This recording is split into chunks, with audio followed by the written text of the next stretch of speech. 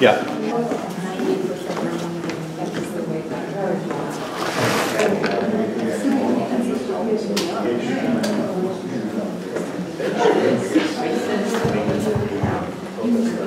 Check. 1, 2, 3. I think it's working. Yeah. So if everybody can take their seats, and maybe if the participants of this panel, oh, with VARAK and Anna just sit next to each other. Thank you for those. Make it so she can hear. Oh, sorry, yeah. Thank you for those who just joined us for our last panel. Our next panel is the Can the Provinces Speak?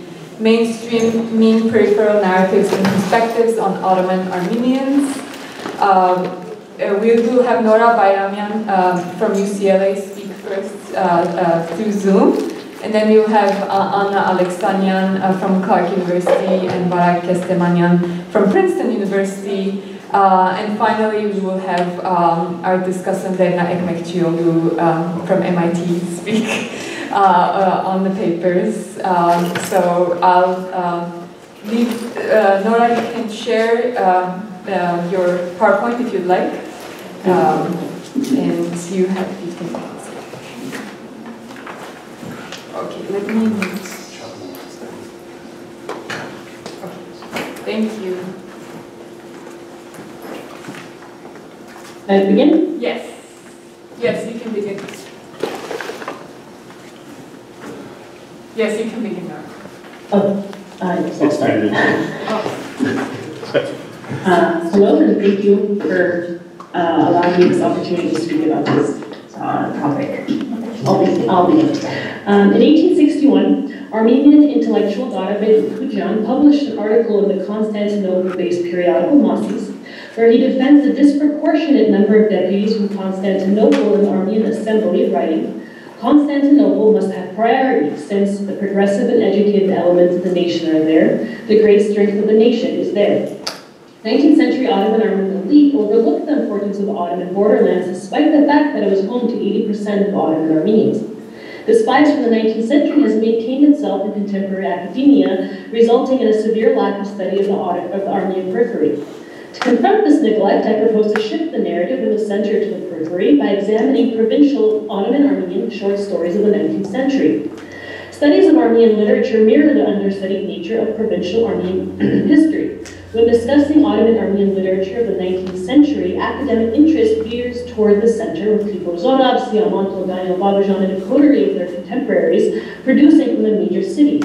Rarely are authors like Hadik and Cervantes, Mıdır, Rupen Zakhtarian, and Tilgadinsky studied with such alacrity, in spite of the vital role they played in the development of the provinces, as well as the role they can play in our understanding of the often complicated life on the border regions of empire.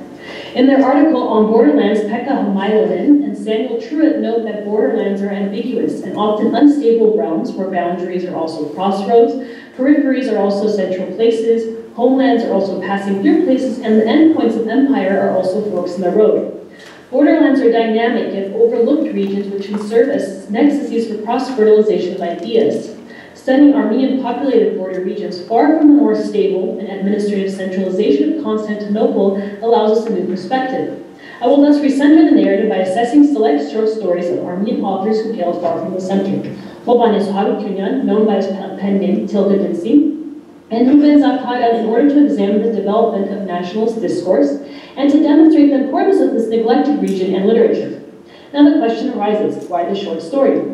The short story has a long tradition in Armenian history, blossoming in the Middle Ages with the secularization of literature and culture. The short story came in varying forms, including the fable, Arab, tales, Siruits, and the fairy tale, Hekyat, each with its own stylistic specifics. As such, the long history of the short story and the familiarity of the genre allowed for it to become an ideal medium for writers of the provinces such as Tilgadinsky, who were as yet less familiar with the literary conventions of the novel or play. Tilgadinsky and Zakhtarian wrote in a period of turmoil within the Ottoman Empire. With the signing of the Treaty in Berlin in 1878, issues of administrative reform in the provinces became increasingly important. This newfound tension catapulted the Armenian issue onto the international stage and provided a catalyst for more Armenians to consider their national fate. Accordingly, it was not long after the Russo-Turkish War that the first bands of what would today be called guerrilla fighters were formed. Two of the primary parties within the forthcoming Armenian Revolutionary Nationalist Movement were the Hinchagan Revolutionary Party and the Armenian Revolutionary Federation. Though their priorities and ideologies varied, one important method they shared was the use of demonstrations in order to gain international attention to the plight of the Armenians on the borderlands. One of the more notorious examples was the Ottoman bank operation conducted by the ALEKSANYAN in 1896. 26 young revolutionaries seized control of the bank and threatened to detonate explosives should their demands not be met. Following the incident, angry mobs took to the streets in retaliation. Nearly 6,000 Armenians were killed. This is an example of the cycle of action and reaction which will be pertinent in the forthcoming discussion of Tolgadinci's and Zarkhayan's works. Today we will examine two short stories, Toward the Sun, written in 1911 by Tolgadinci, and Lord Hearess, written by Zarkhayan, date unknown. I will use these two short stories to gauge the development of nationalism within the Armenian community, as well as use it as a base from which we can extrapolate conclusions about what was occurring within the Armenian millet. Both Tolgadinci and Zarkhayan were born outside the center of the Ottoman world. Tolgadinci was born in 1860 in the Tilgadin village of Khafet, where he gained his moniker. Zarkhayan was born in 1874 in the province of Servere, and then moved to Khafet, where he eventually became Tolgadinci's student. Tolgadinci, with rare exception, did not leave his region or move to the center to adopt the cosmopolitan ways of the elite urbanite. In contrast, Zarkhayan spent much of his life in his native Khafet, yet he did also eventually move out and spend time in the center where he was heavily influenced by revolutionary ideologies, even joining the ARF. This difference between the two authors is evident in their writing. Tolgadinci was pragmatic, focusing solely on the development of the Armenian villages and towns. He viewed the ideologically motivated activities of the small group of young Armenian revolutionaries as brash. He believed that flamboyant acts in the center, which antagonized the state, would have reverberations in the less supervised villages and towns of the border, and lead to further repression and inter-ethnic tension there.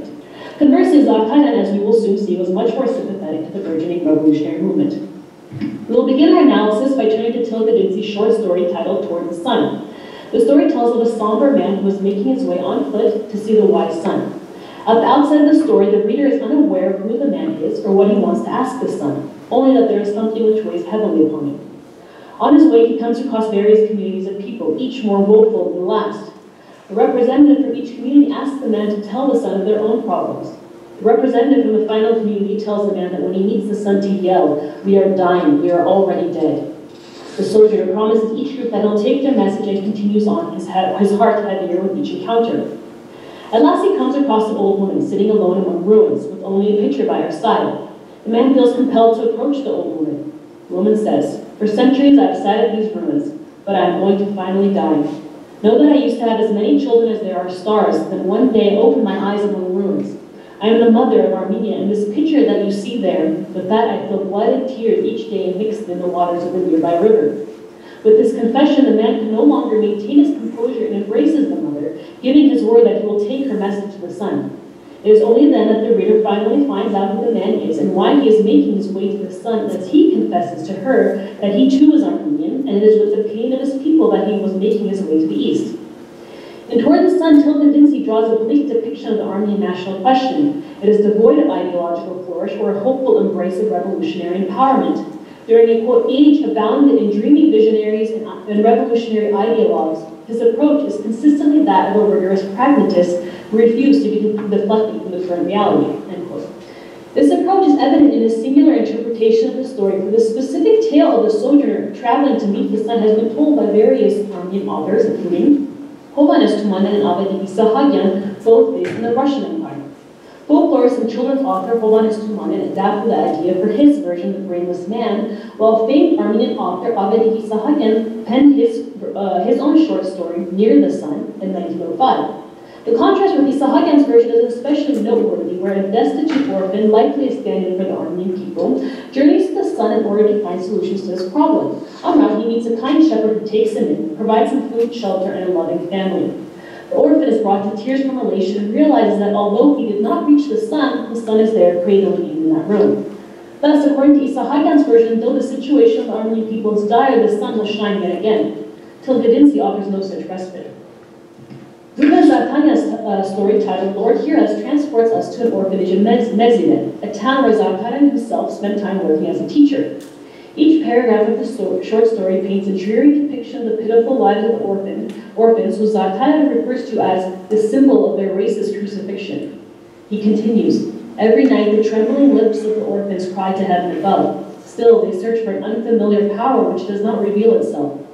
Each paragraph adds to the depiction of the mournful state of the orphans and ends with the same three words, the invocation of the abandoned children, Lord, hear us.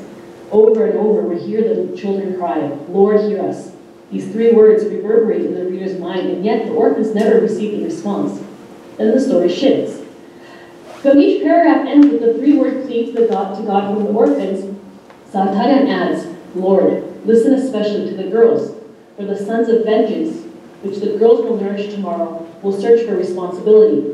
They will search and demand accountability for their mother's torment, and that tomorrow will be the most horrid and frightful, because today's supplicant orphan girls, dragon-born cubs, will drink the enemy's blood by the handful, and, easily drunk from that blood, will dance at the doors of your temples, and waving their mother's shirts in the air, they will cry, Lord, hear us. We will restore justice still. In his conclusion, Zartayan does not petition the Lord for aid. He instead tells the Lord of his bloody premonition. Though the publication date is unknown, certain estimations can be made regarding chronology. As noted above, the story centers around an orphanage in the small town of Mezide. The German orphanage was opened in Mezide in 1895. Between 94 and 97 took place a series of state-sanctioned massacres of Armenians in the eastern provinces. The attempts of the revolutionary parties to crystallize a sense of nationalism among the Armenians, as well as their public demonstrations, were viewed with suspicion by the state and allowed for a debilitating cycle oscillating between acts of rebellion by the revolutionary parties and demonstrations of power and oppression by the state, often leaving the average provincial Armenian in the crossfire.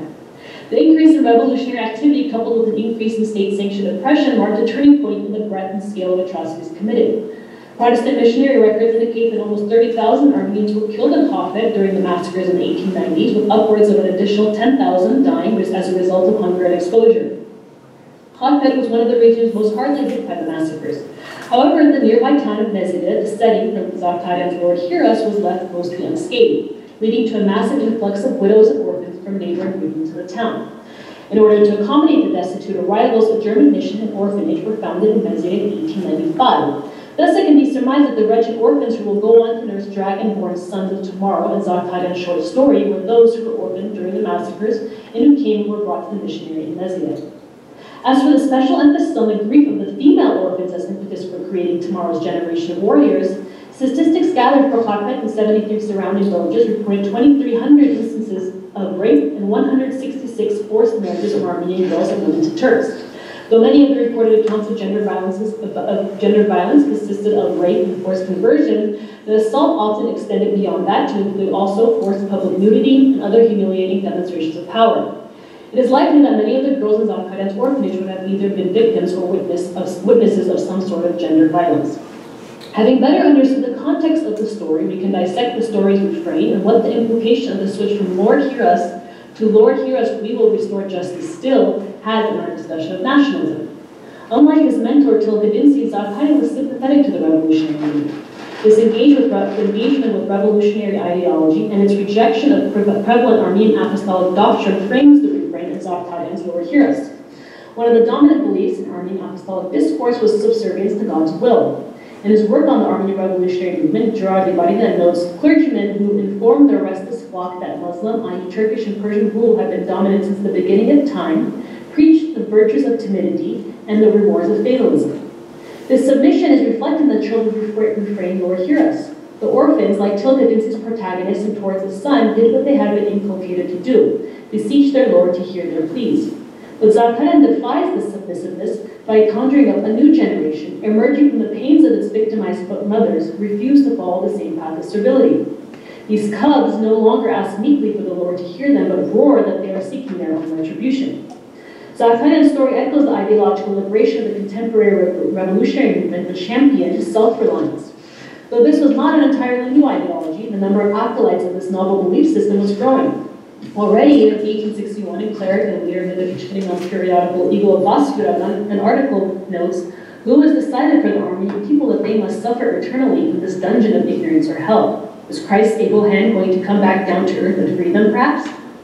This rejection of the acceptance of the status quo was slowly permeating elsewhere throughout the Armenian millet as well.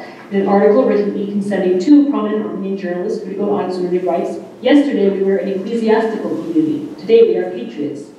This shift is evident in Zarkadyan's story. He's suggesting to replace the girls' religious ideology with the new nationalist ideology. The distinct approaches to confronting the national question presented by Tilda Dinsi and Zarkadyan, two men who were born in the same region far from the capital, demonstrates the diverse perceptions and methods regarding nationalism and ameliorating the plight of the provincial Armenians of the eastern borderlands. In essence, in these two pieces, we see three approaches. First, the traditional religious response advocating for reliance on a divine power. Second, Zarkadyan's response viewed with contemporary ideals of human agency through self-reliance and an end to self-inflicted docility. And third, Tilda Dinsi's measured alternative to Zarkadyan's more bombastic conception of human agency. The development and spread of nationalism was not a uniform process, nor was its inception in the Armenian populated villages and towns. Moreover, the difference exhibited between the two authors demonstrates that the intellectual discourse outside the center of the Ottoman Empire was not monolithic. On the contrary, there was variation. In examining these short stories from Armenian authors who hailed from outside the center of the empire and who focused on matters concerning life outside that center, we can glean important information which is inaccessible from a discussion of the center alone through a medium germane to the region and its producers. Armenians of the borderland did not blindly assimilate new ideologies, but instead grappled with contemporary discourse, resulting in various degrees of rejection, acceptance, and even intervention, ultimately evincing more nuanced and complex depiction of the provinces and the intellectual development there. Thank you.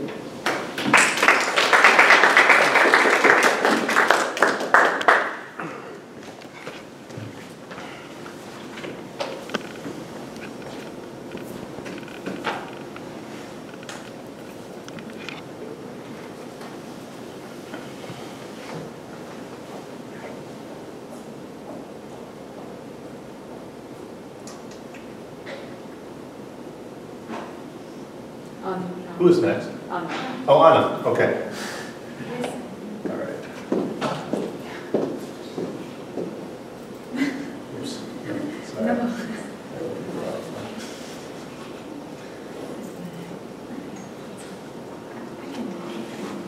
I also want to. I want to see if I can manage to do what we have difficulty doing before, which is sharing it so that Nora can see it also. Sure. And make sure, yeah.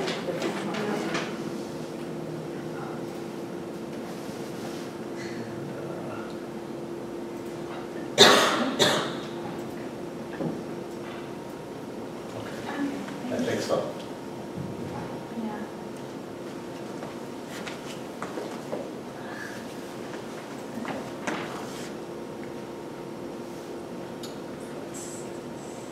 I know. Okay. Oh, okay.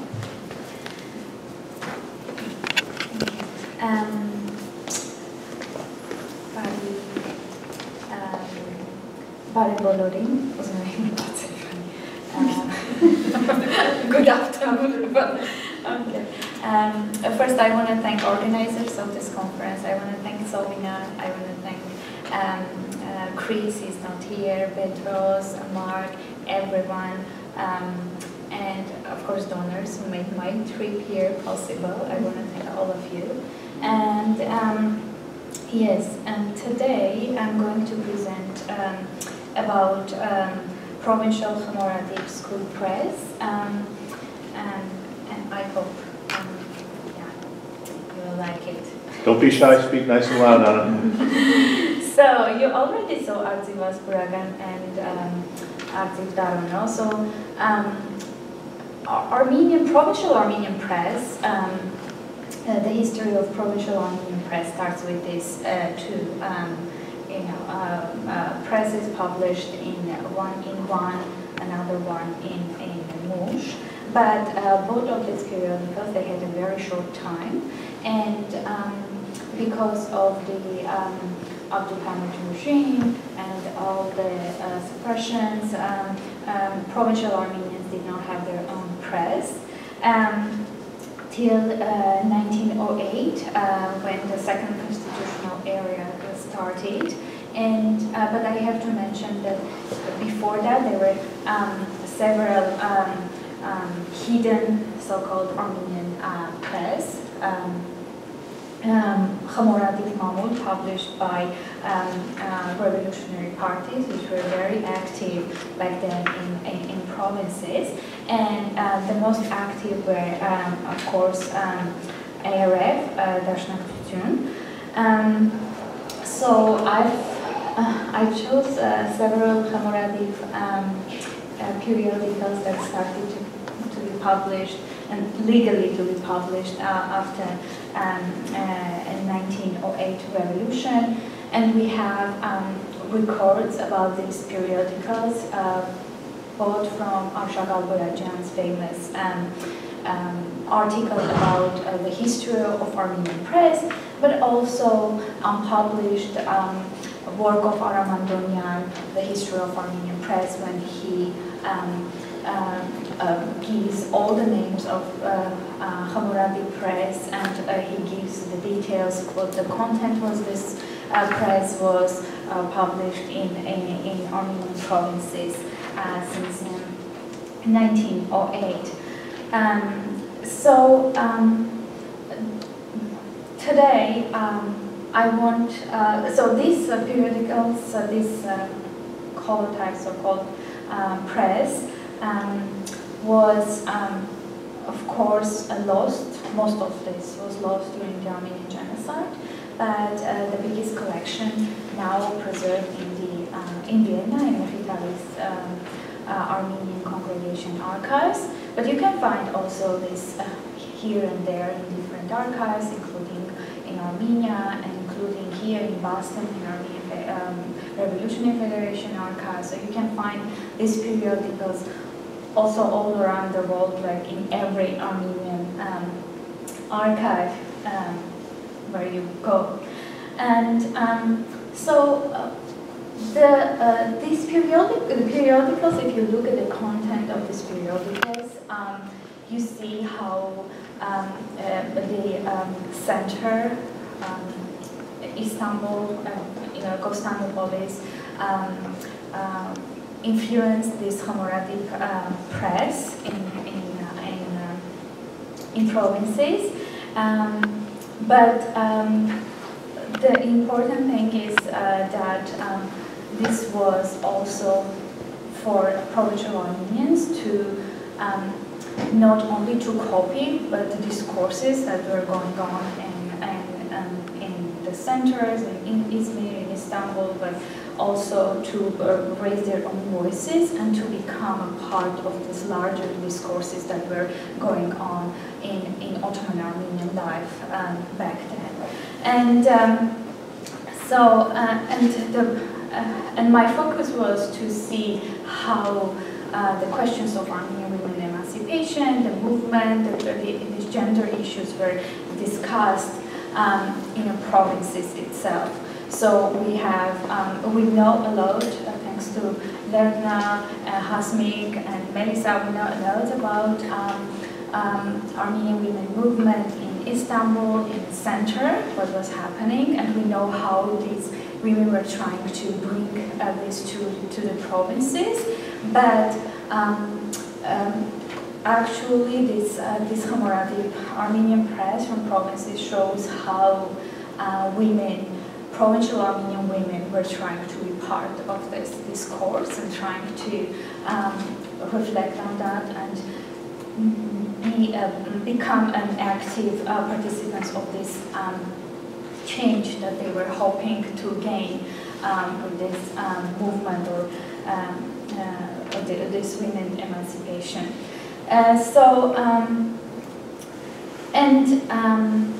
I forgot to mention that after the revolution, so Provincial Armenians didn't wait for the normal press to come.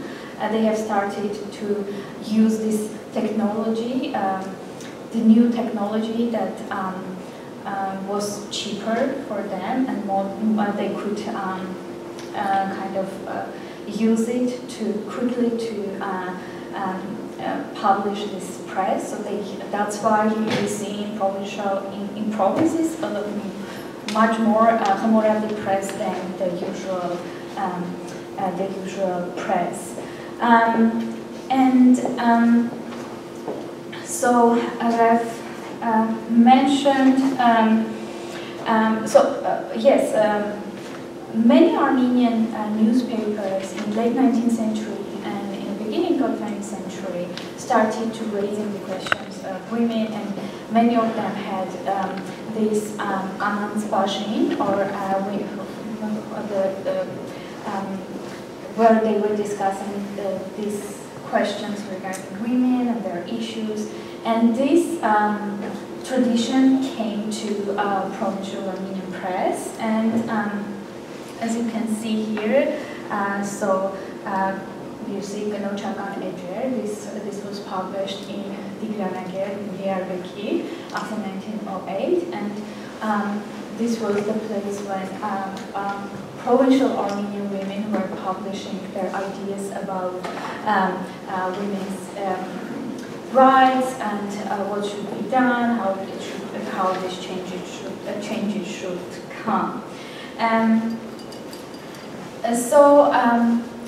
But the most important part of this research, actually, for me at least, was to discover ARF's approach to these questions. Armenian Revolutionary Party was very active in the provinces. They became very influential, so they were the first to publish. Khmoratip press hidden before 1908, and after that they became even very active.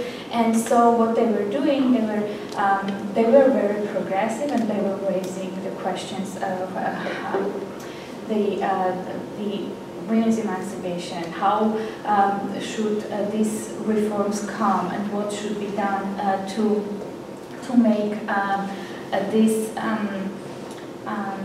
happening, and also how they were trying to convince Khmoratip Armenians that without women's emancipation, you cannot see our nation to a good place. You cannot see reforms if we are not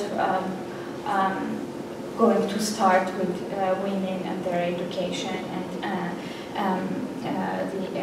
their emancipation. And some of their texts actually very much reminded me the texts of socialist feminists who would say that we have to change this social order in province to be able to build new and equal society where men and women will equally will be contributing for the future of Armenia and for the future of Armenian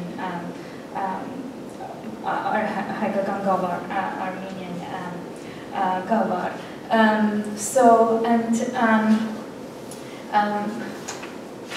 lost my track.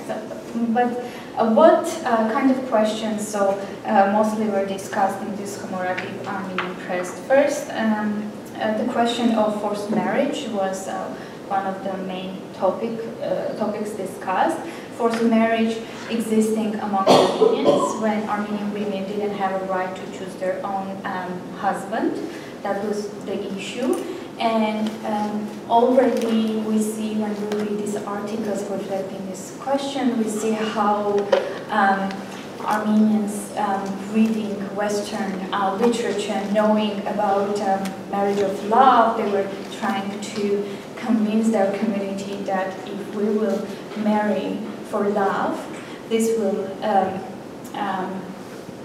be the right thing, and this will create a happy community, and we will avoid all these tragedies that Armenian married couples were facing as a result of these forced marriages. And we see this really interesting conflict between ARF and the Armenian Church, who was the main. So the Armenian marriages in general were legalized by the Armenian Church. So Armenian Church was playing an important role in this, legalizing these forced marriages. So, and ARF was criticizing them, and and it was happening through this school press. And you see in this text how young students were raising their voices and trying to convince their parents to change this and to do things differently. And so, the other question that was discussed, the role of Armenian women and her place in decision-making processes. The ARF members believed that women should have voice, women should have their input to decisions that were made on behalf of them. They cannot be ignored, and in the pages of this ARF school newspapers, I've read many stories and articles about the local criticism about what was happening and how traditional Armenian communities in these areas were suppressing women's voices and were not allowing them to somehow to participate in these processes. As you know, Armenian actresses were very famous in the Ottoman Empire. It started in mid-19th century, and they were coming, they were playing also in the provinces, performing in the provinces, but there was a resistance to allow local Armenian girls from local schools to participate in this plays, and to so this was also largely criticized by ARF, young ARF, both male and female writers who were publishing in this Khmoratip press, saying that we have to fight it. The stages both for men and for women, and we have to support those women who want to play in this in a theater, and it is good for us to have them. And also, but also the content of this plays was important, and it was discussed in this press. So, for example, Shirvanzade's Yevgeny, the play was discussing that, it raises the question of unequal marriages and the question of Armenian, how these women were suffering in forced marriages, and how the education is important, and this place is important for community to reflect on what's happening in our community, to see the gaps and the work that we have to do. So, so yes, this was also the part of the narrative, convincing their community to support these women who wanted to participate in this place. We see that mostly both male and female students were participating, writing articles for these newspapers, and but there were also these Khmoratip press which were mostly initiated and published by women, and I want to present one of them. So it's Anahit from Sivrihisar. I don't have it in my slides, I guess. No.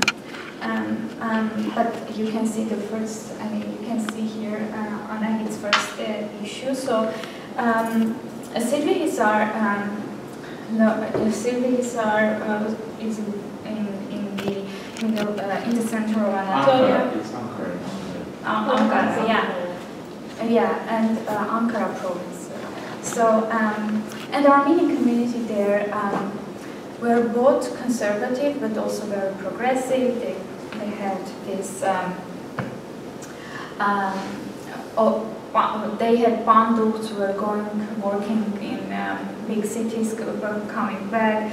But if we read the position of Armenian women in Sivri-Hisar in mid-19th centuries, we see that they had to have a munch, which meant that they couldn't speak with the family members until they had their third child. They couldn't go out, and so on and so forth. All these, traditions and how traditional this family structure worked in Sivri-Hisar. But in 1912, when Anahit was published, we see how Sivri-Hisar women were trying to change this, were trying to support this local Sivri-Hisar Armenian women to find their place, to take their higher place in the society and contribute to rebuilding their community. And we see again what kind of questions they were raising. They were raising questions of Armenian women not having the equal access for the education. They were complaining that, again, after being married, they were kept like as they're in a harem, and they were saying that without us, without women, without our contribution, we cannot build a brighter future for Gavar and for Armenian women. But they were also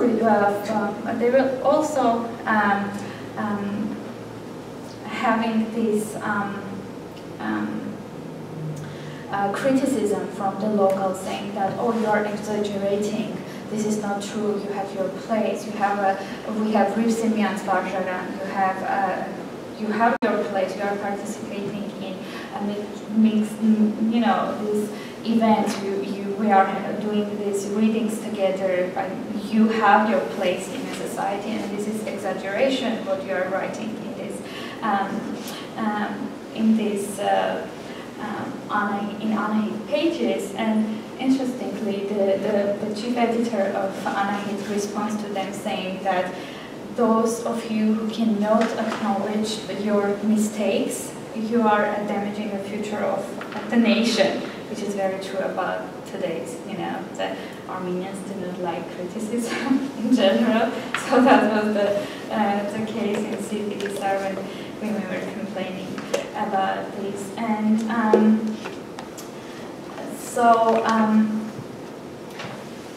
and this is, I have a lot to say, but women were trying to, as I said, women were trying to become a part, Provincial Armenian women were trying to become a part of this movement, which started from Istanbul, and which was, it was also in the beginning, from the very beginning, for them to, to give them an access for education, because Armenian feminists would say that they need an education, they need to emancipate Armenian women in provinces, this is important.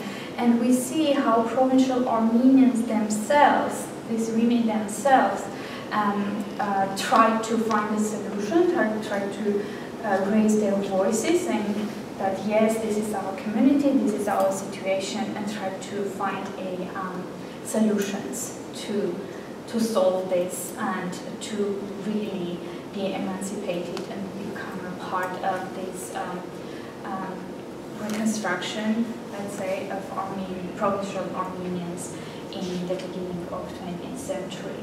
So, yeah, I think I don't have time, but yeah, in Q&A session I can answer to your questions. Thank you.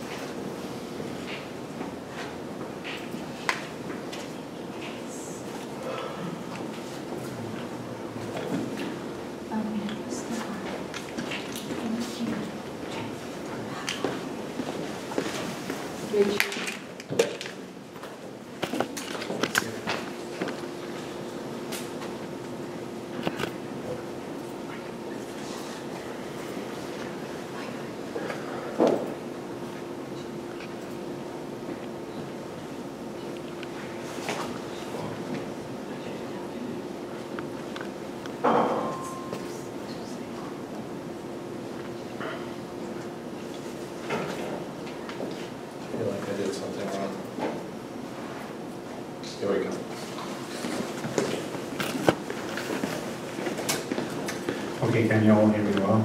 Okay, I know I'm the last speaker, so I'll try to keep it short. Again, thank you for the invitation and thanks for the organizers. So this is a work in progress, a project my colleague Ekmekçioğlu and I have been working on for some time, and this is the first time we're actually presenting the results of this research.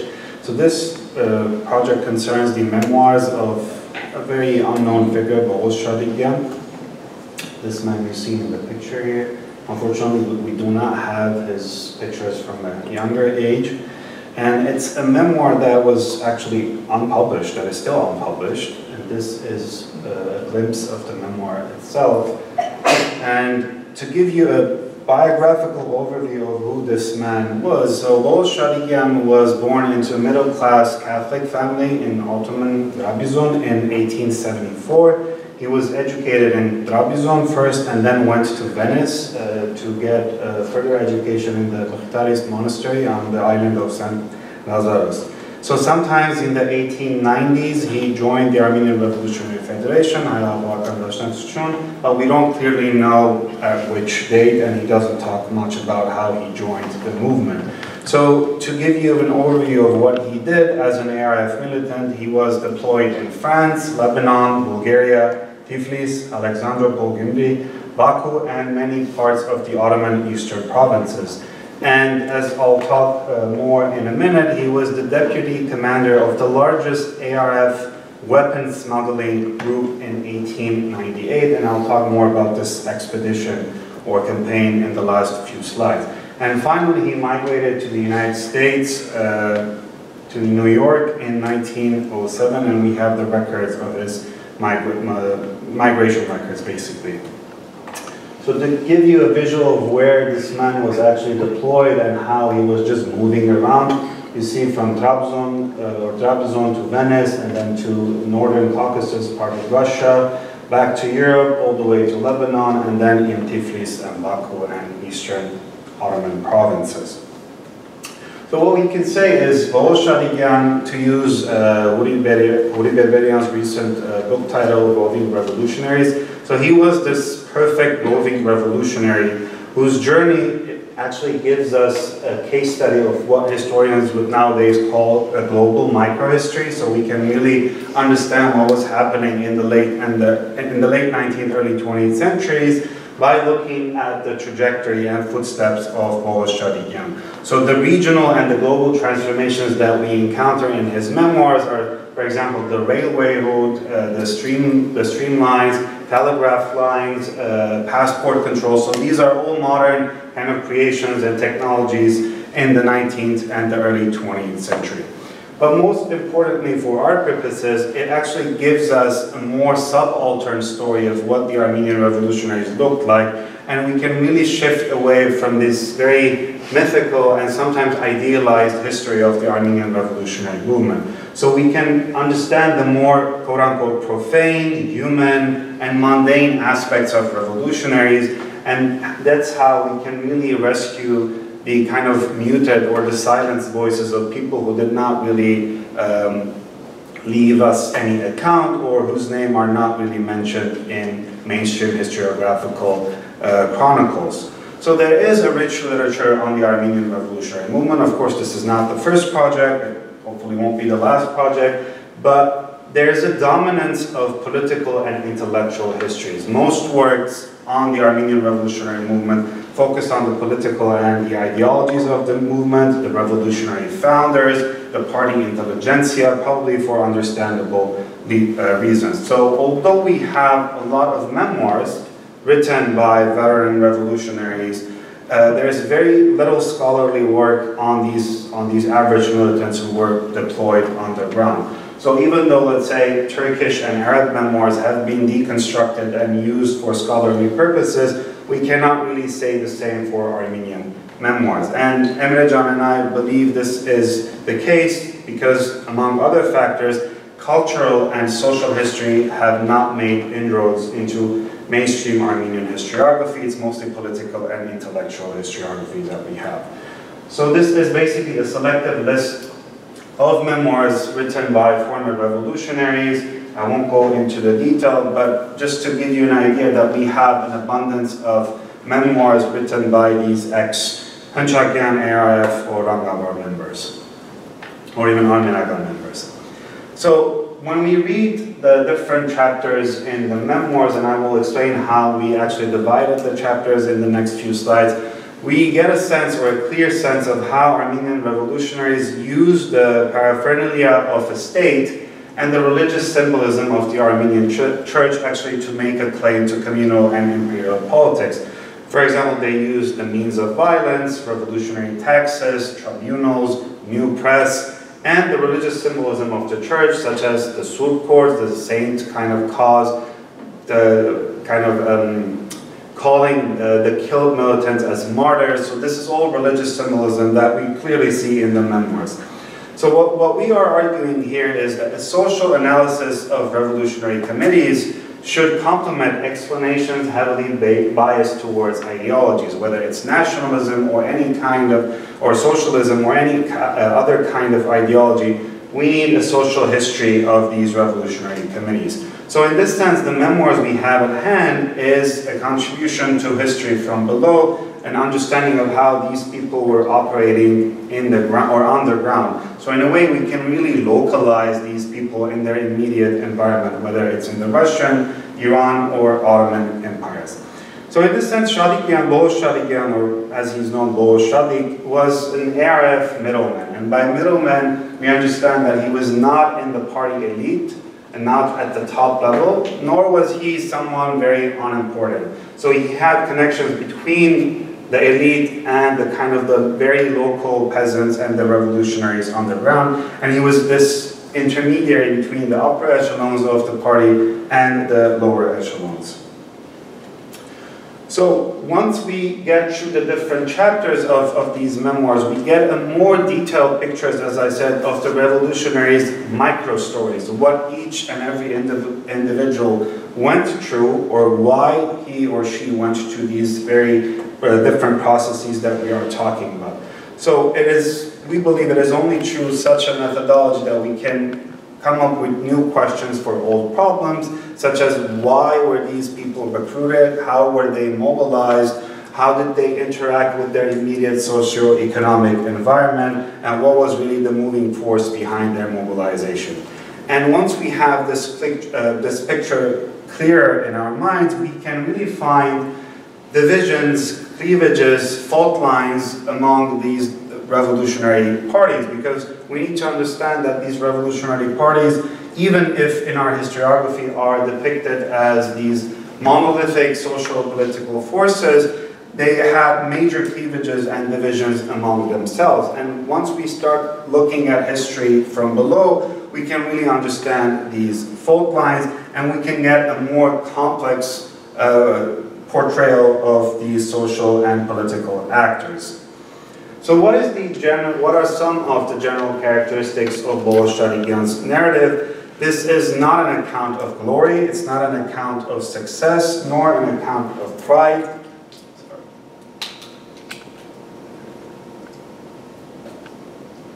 It's a story of devotion, and yet of disappointment, failure, and disillusionment. So he has a lot of instances where he tries to do something, he fails, and then he's disappointed by the ARF supreme leaders. So there's much details on that. So he has a strong emphasis on the difficulties and the personal sacrifices that he did or he went through. So when we understand the post-genocidal context in which these memoirs were written, so these memoirs were written probably in the 1930s, 40s, we don't know, we don't have an exact date. We get an understanding that this was a self-fashioning of Armenian fedais or veteran members of these revolutionary committees as the new Superman or Uberman, and as a source of emulation for future generation. Again, this is in a post-genocidal context where these revolutionaries are trying to create their own legitimacy as a pre-genocidal political and social actor.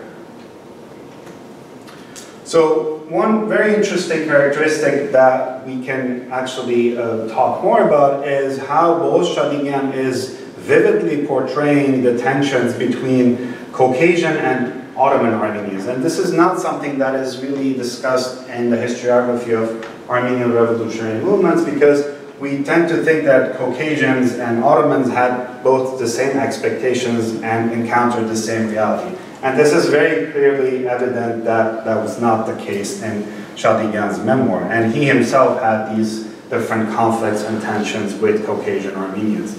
So once we localize Shadigyan in the major events of the period, such as the Hamidian massacres in 1894, 95, 96, the Gurian insurgency in 1903, 1904 in northern Georgia, and the Russian Revolution 1905. So these are some of the major events that Shadigyan really describes and he takes part in.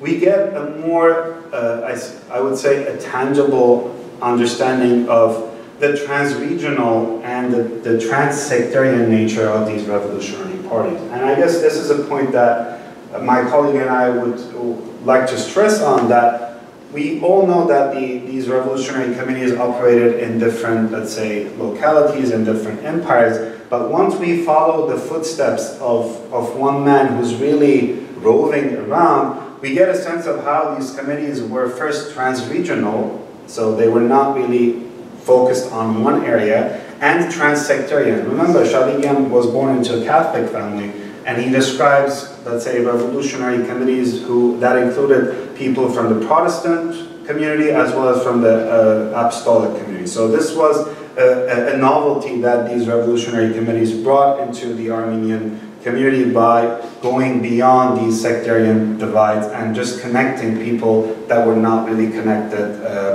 before. So the manuscript, as we got it, does not really follow a consistent chronology. It was just written in 5 different notebooks. So we had to actually divide the narrative into different chapters, into different episodes.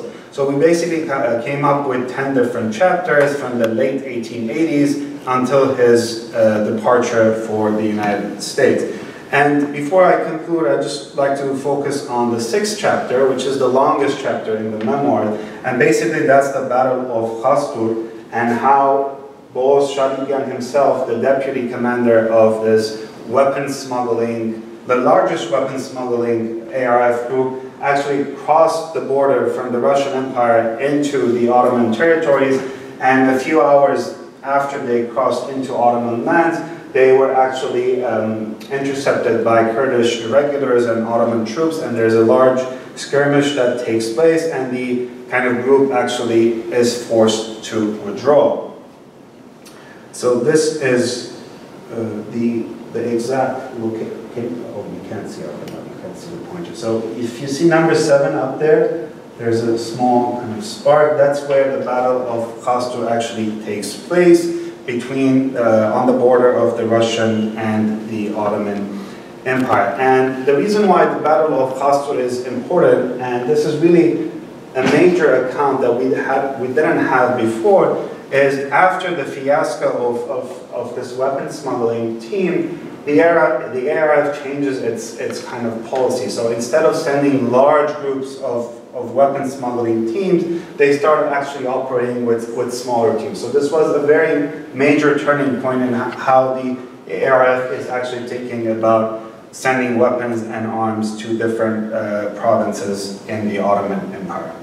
So just a few reflections on the memoirs itself. Again, as I said, it's a social history, or we try to understand it from the perspective of a social historian, and we believe that it provides us some alternative histories on the Armenian revolutionary movement. So memoirs themselves are important, quote-unquote, ego documents that we can really critically use to have a more clear understanding of some of the provincial dynamics that Anna and Nora were actually talking about as well, and it would open new avenues of research in the future. And finally, we believe that through the usage of such memoirs, through the critical usage of such means of communication, technologies of communication, kind of related to the theme of the conference, we can arrive at a more complicated and multi-layered view of the Armenian revolutionary movement. Thank you.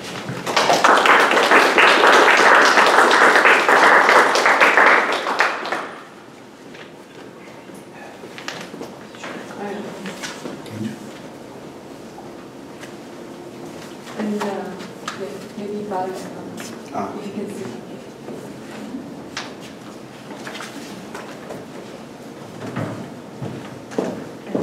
So there's Chief.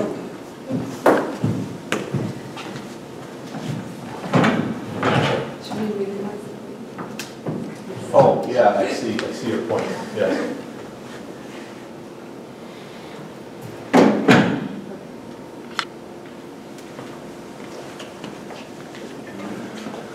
I know, I'm sorry.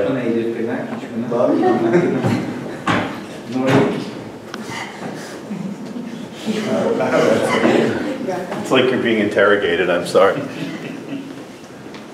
All good? Yes. Okay. Thank you, organizers, presenters. I know it's a difficult time for all of us to focus and in general, like, take our minds to somewhere else than what is going on the ground right now. So I really appreciate that we pulled it all together and managed to bring it to the end, almost to the end. My comments will be based on what I read, mostly, okay? Because I was anticipating that I was not going to be able to fully participate in real time. I read the papers, the 3 papers, closely. So comments are based on that, even though I'll be also engaging with some of the things that's said here. Okay, first of all, the panel papers work well together. Like, this is a good panel. VARAK put it together. I see. Okay, so it wasn't randomly put together. Great. Even though this is the case, even though they are at different stages of their life cycle. So from conception to publication, there's a different level, or like there are different stages of gestation, let's say. They all revolve around the theme of how to access the lives of provincial Ottoman-Armenians during the late 19th and early 20th centuries. This is especially a daunting task, as has been mentioned, given the near complete elimination of Armenian life, institutions, archives during the genocide. The 3 papers approach the question through 3 different types of primary sources. NORA uses literary output, VARAK uses memoir, and Anna uses contemporary newspapers, the Khmoratip press. Thematically, the papers revolve around ARF, which really seems to have gained real popularity among the provinces at this time. But more broadly, the papers inquire the heterogeneous responses to the emerging revolutionary movements and ideologies, nationalist and to a certain extent socialist. All 3 presenters are interested in the voices from below, so to speak, the non-elite folks, young students, women, average revolutionary, average partisan, or middle layer intelligentsia or intelligentsia to be. The common scholarly goal here is to understand the evolving worldviews of provincial Armenians with regards to their tormented but modernizing nation and their perspective on how to reform it. The papers engage with the current historiography in varying degrees, and I will now offer my brief comments on each one of them in the context of the historiographies that they speak to individually and all together. So, Anna, and there's no real particular order. I guess it's just chronological, probably how I saved it in my computer. ALEKSANYAN's paper contains extremely interesting, relatively unknown data, the Khmoratip youth press of the provinces and the way they discussed women's issues, specifically the IRF ones. She didn't bring it in during the presentation, but the paper, as I hope all of us read, is really populated with quotations from the primary sources themselves.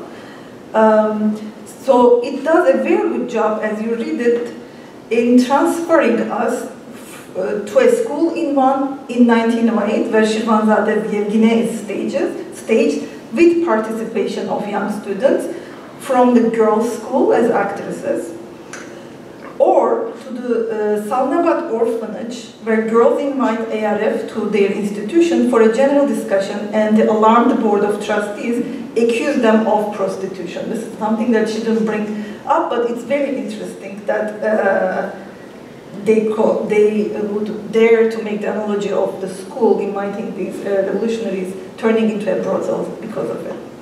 Or we are in Sivrihisar in 1912, where the Anahit journal declared that their goal, this Anahit journal's main goal, is fighting the family rot and the harem situation. End of quote. So it is nothing short of mind-boggling to learn about these cases in and of themselves. This is especially because our view of the Armenian movement has thus far been formed via studies of newspapers and books published in Istanbul and a few other metropoles. As I am one of those, as mentioned by Anna, I am one of those people who produced it. Hasmi Kalapian is one of the very few other people. So literally, we don't know what happened, how these topics were discussed in the provinces. So it is a significant new step in this literature. So we welcome Anna's intervention with open arms, and even this short and still raw paper already advances the literature by how ideas such as women's rights to choosing their own spouse instead of finding themselves in arranged marriages were not debating only among Bolsa-High or Tiflis-High elites in the respective empires, but also in the corridors and dorms of girls' schools and orphanages in the provinces. But I already mentioned this is still a raw paper, obviously. I really wish to see this article, I mean, this piece as a standalone published article. For that, the author needs to have a discussion of the historiography, tell us what has been missing, and more critically, what she brings new to it that is different from bringing just more data to it, but in terms of also producing more knowledge about how the reforming Armenian nation of the 19th century connected gender order to their advancement, safety, and even liberation. In other words, Anna brings the ingredients of a great meal to be, I don't know why I wrote this, I just read it. I was probably cooking on the side too. This 3 days ago I wrote, Anna brings to the table the ingredients of a great meal to be, and now she needs to cook the meal. That is the analytical word, and she also needs to serve it well, and she can do it if she pushes for it. The current paper gives us a quick taste of the future meal, and I quote from her, "These passages from Anahit shows how provincial women saw their movement for emancipation as a part of reforms needed to improve nation's position, because they believed that only educated and free women could provide the nation with conscious mothers who would raise a new generation." You can take this and play with it in various ways. You can connect it to Middle East women and gender historiography, East European historiography, Armenian, other parts of the Armenian Empire, what's happening, I mean, maybe Russian Empire, not just East, Ottoman East. And I encourage you to do that, Anna. So I move to the other papers. VARAK's and NORA's papers are more explicit about their historiographical interventions.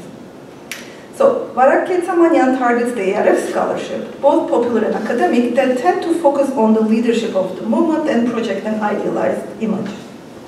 What he brings to the table is a low-level revolutionary, Shadig, who never occupied a very high-level leadership position in the ARF, but whose narrative productively complicates our understanding of how the nationalist revolutionary ideology sprang among the masses in the provinces, and not from like top-down, but also from below, various, in a mundane way, how he found himself to be part of this movement, and the way that he worked in it. Most importantly, we understand that for many who participated to the ARF, it might not have been high ideals of nationalism and NORA. Trabzon-born Shadigyan is from a province, yes, but he travels all around the empires, different empires, and the Balkans. His involvement in the same groups with Armenians from other parts of the Ottoman Empire and from those of Russia gives us a precious sense of how these trans-regional, trans-sectarian connections were maintained and negotiated. because Shadikyan's narrative pays attention to the daily life, financial concerns, and social and familial relations. For example, as it is discussed in his paper, VARAK's paper, Shadik's altercation with Simon Zavaryan, physical altercation, allows us to refine our portrayal of the party, even though it might be less than ideal. I only wish there were more concrete examples like that in the paper. But this is not a shortcoming as such, because the whole memoir itself is the primary source here. There is no need for bringing up quotations to prove the point, because I think this is a polished introduction to what will become the published memoir, translated and published memoir. So I would like VARAK today to discuss a little bit more, and ideally, if it ends up being part of, at least the main part of the introduction, the conditions around the production of this memoir in the first place.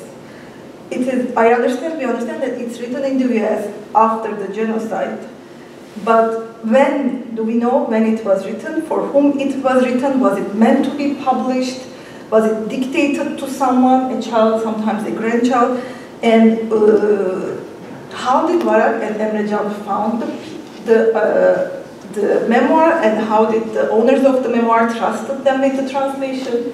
Who translated it? How did you trust the translator? And other than the ARF literature or the Armenian historiography, maybe what other subfields in the general genre of like Ottoman historiography you would like this memoir to speak to. So last but not least, Nora's paper. She's here, right? Yes. She is. Yes. Okay, so it's always great to see fictional accounts used for historical research. They do or can improve our understanding of the political subjectivities of our historical actors.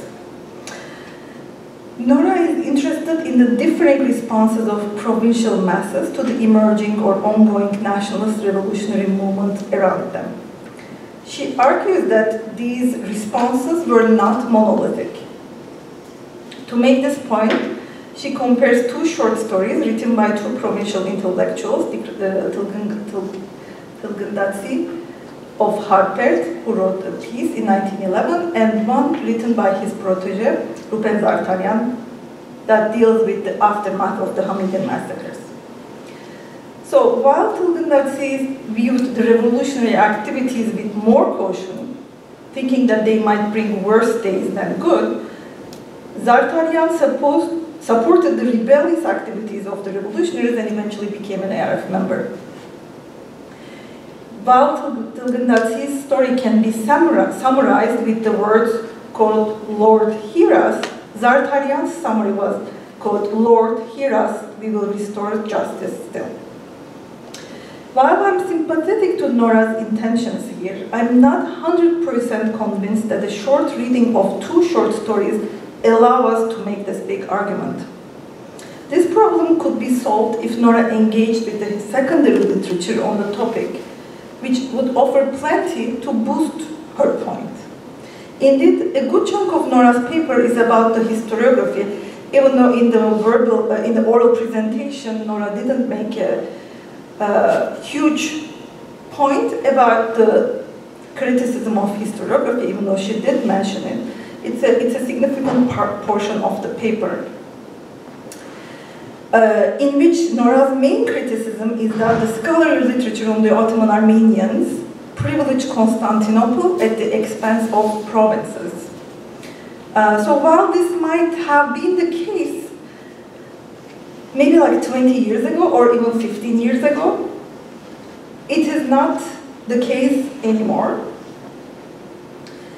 And I think like Nora quotes in the piece to make this point Stepan Asturian's 1996 dissertation. And at the time I think Asturian was right, but not anymore. A lot has changed. Modern historians who participate to this conference themselves produced great work in this subfield. Dominar has a co-edited book specifically on the topic titled The Ottoman East in the 19th Century, in which scholars who do work on Ottoman-Armenian East, such as Ali Sipahi, Ohannes Kılıçdağı, Tolga Çora, Mehmet Bulatal, and Cihangir Gündoğdu contributed essays about Provincial Armenians. Owen Miller is another name. Nora Lesesson is also a participant here. 2015 CSSH article is titled Provincial Cosmopolitanism and is making a point about the heterogeneous responses. So, this body of literature already forwarded the idea that Armenians of the provinces did not blindly follow the contemporary discourses, but assimilated them the way that made most sense to them and acted accordingly. In other words, Armenians in the periphery are not peripheral anymore to the writing of Armenian history. So I invite Nora to have a critical engagement with this literature, which has the potential of her discussion of Tılgındaci and Zartanyan only stronger, because she might be bringing with these examples something really new to the table, or a new type of a dimension to an already known conclusion. Last but not least, I would also like her to discuss what she means by borderland, because from what I understand, Nora is using province and borderland interchangeably, but not all provinces are borderlands. One can study Ottoman Bursa or Adana as provinces, but the way that I understand, they don't constitute borderlands as such, and Harput is not one either. So, in any case, Nora's paper being also in the early stages of its gestation, I hope she finds the points that I raise here as constructive criticism, and I would like to hear her from about these particular points, historiography and the borderland question. With that, thank you all.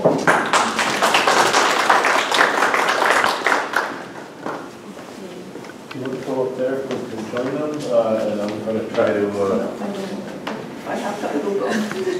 Should I go? Okay, Sure. I'll go. Thanks for playing along.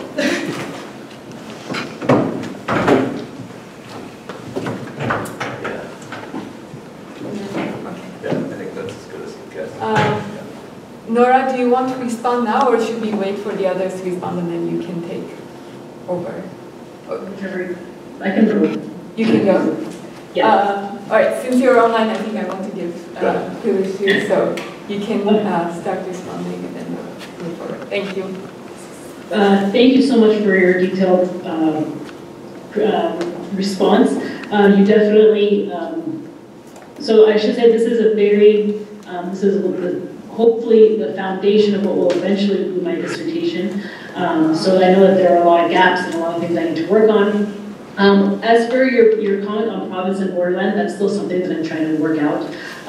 That, as well as what is a provincial writer, because as I mentioned, Zartanyan is a provincial writer, but he's also not, because he spends so much time in the center. So those are two things that I have to decide if I'm discussing only borderlands or if I'm discussing provincial literature. So those two things that I do have to kind of hone in on and decide completely when I do begin my dissertation. Let's see. I completely understand what you said, that this isn't, and that was, I guess, carelessness on my part. I shouldn't have written it in such a way that that is the case still now that the provinces aren't as discussed provincial history. I should be more specific. You're right that it has been dealt with, and I should mention that Dr. Dedeyan's edited volume on the borderlands is actually a big part of what I've been reading. And I've been using that for other versions of this paper, and I did discuss it as well. You're right in this paper. And I should maybe, I guess I need to also be clearer that it's more the literature that has remained less studied, and I do think that is partly because it isn't, I don't know if I should say it isn't as rich, but it is harder to find things that correspond so well to the history because the conventions of the, either the novel or the play or the short story weren't followed as clearly. So it is a little bit more, if you're studying Siamoto or if you're studying Oxford, it's easier to find these pieces, and I think it's a little bit more difficult whether there's some dialectical issues. If you were to study a play by Tilda Vinci, it is difficult to even translate the play and to follow the narrative because he wasn't as familiar with how to write a play, so it's a little bit harder to pick apart. So I do think there are a couple of reasons why provincial literature hasn't been as explored as literature from the center. I'm also interested in something that I barely touched upon in this paper, but I hope to eventually expand on, is the interplay between literature in the provinces and literature being produced in the Russian Empire. I kind of discussed that a little bit with Khmoratip and Tumanyan, but I hope to eventually develop that also. So there's still a lot of things that I have to kind of decide, really. I have to decide whether I'm discussing more borderlands or whether I'm discussing provinces, and how much of that interplay between the two empires I want to explore. And along with that will come a deeper exploration of the historiography, of the secondary research that's already been done, in order to, like you said, make my own argument stronger and to enrich my own argument.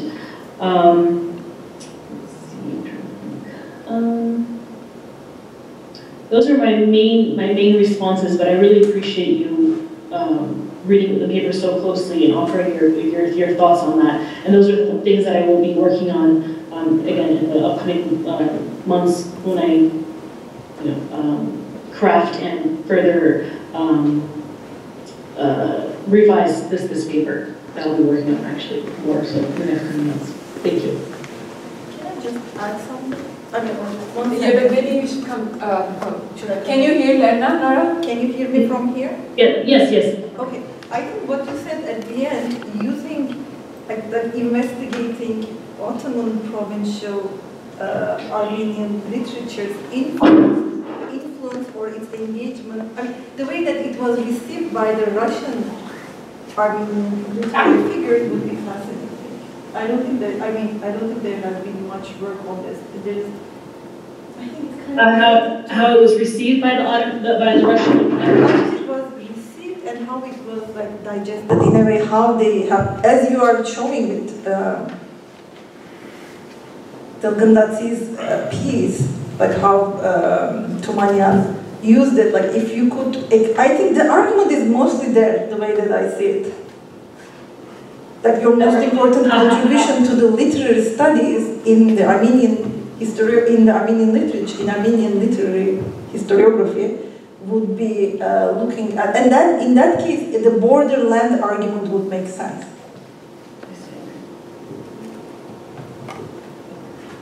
So you're saying that you think the strongest route to take would be to discuss the interplay between the two empires and how pieces in these provinces were actually digested, interpreted, not necessarily interpreted, but discussed in the Russian Empire. Discussed and adopted by the Russian Armenians, from what I understand, in the centers, right? Maybe in the Russian Armenian provinces as well, but like there is a what is it? It's not even Tiflis, yeah. And what was produced in Russian Empire by Russian Armenians, it was coming to in my understanding, it was coming to province first. I mean, provincial Armenians were reading this literature. They were reading Shirvanzadeh, they were reading Rafi, and they were kind of in an exchange of ideas. You see the dialogue. Even in Khmoratip press, you see that they are in a dialogue with this. And also revolutionaries came from Russian Empire, right? So they were bringing this literature, it was a hidden, they were hiding this literature. But at the same time, it was a dialogue, right? Can I add something? Yes, Yeah. definitely. Most of the Russian literature that dealt with with Western Armenia, with the oppression, etc., was specifically targeting the Ottoman-Armenians to that extent. So So most of this literature played a dominant role in reigniting or igniting the national or cultural feeling of the Ottoman-Armenians towards that's very important. The Russian aspect is extremely important. Can you hear us, Nora? It's a little Yeah, so basically, definitely the Russian Armenians were producing literature of various kinds, and it was being received by the Ottoman Armenians, especially in the provinces. I mean, as Anna showed, like Shirvanzade's play was being staged in 1908 in Sivriz, or Van, in Van, which makes more sense, in the Borderlands, But, so then, this is kind of more known, I think, than how Ottoman-Armenian provincial literature, fictional literature, is being adopted by Russian Armenians in the center that is Tiflis.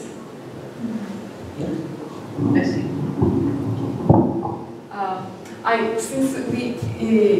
I think before going into a discussion, I want to let Anna and VARAK respond first and then go into the discussion. I just want to thank Lerna for bringing like the layers of my paper that I don't know how to present my papers. I always keep the most important part of it.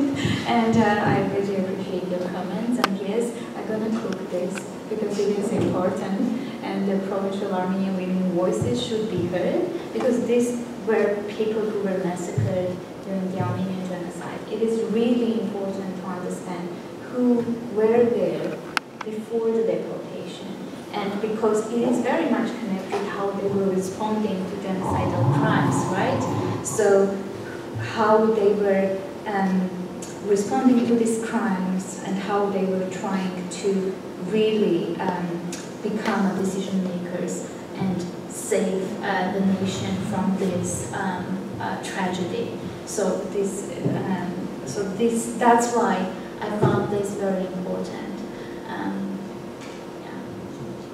It's like they are already trained to Yes. to have a claim. Yes, and yes, and also we should not forget 1819 massacres, the environment of violence that most of them survived. They were survivors of this violence, and it was they saw an opportunity to kind of find their places in this short period, these 6 years, and then it helped them during the genocide because they became decision makers. They forced to become decision makers with the genocide, and that was the key for their survival.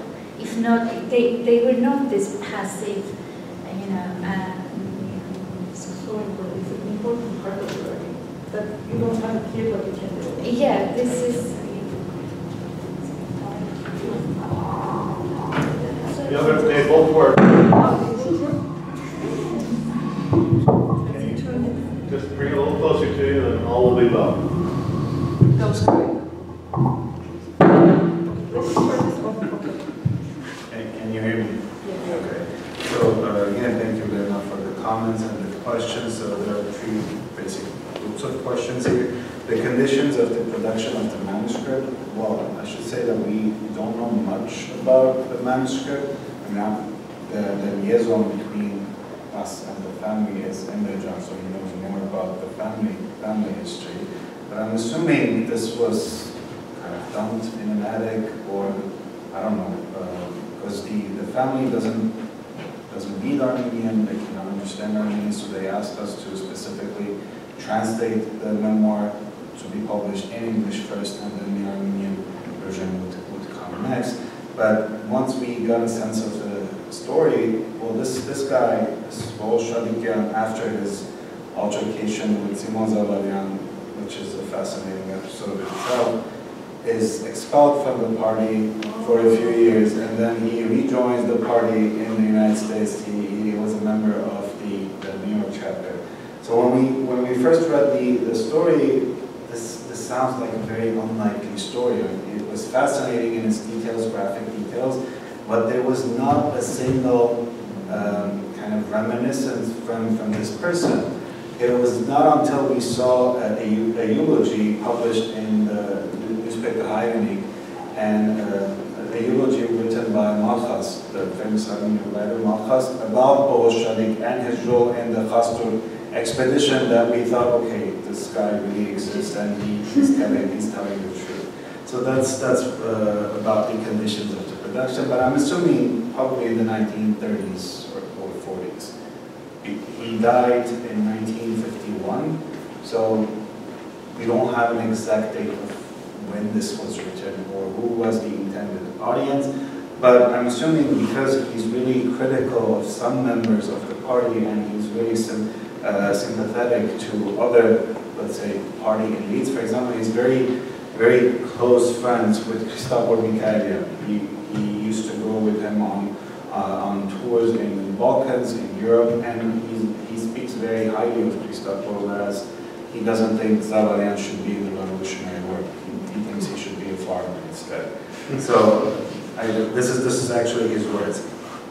And there are, I guess, interesting omissions in the memoirs, especially in a post-genocidal context where the ARF Young Turk collaboration is not really spoken highly of, and people actually criticize that retrospectively.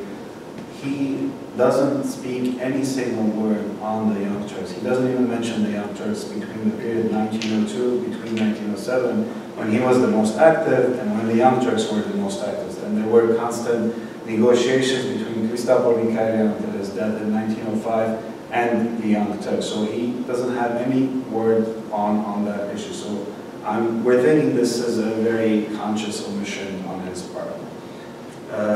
For more concrete examples of profane or mundane things, or even anomalies in the story, for example, before they go on to this expedition in a small village next to the city of Kars, there's this kind of known Armenian commander, Khan, Parsep, who is actually the commander of the entire expeditionary group.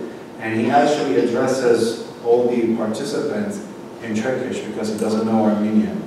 So Shadig actually translates his Turkish for the participants who were coming from Iran, from the Caucasus, and from the Ottoman Empire. So this is really, from our perspective in the 21st century, this is really an anomaly that we cannot really make sense of.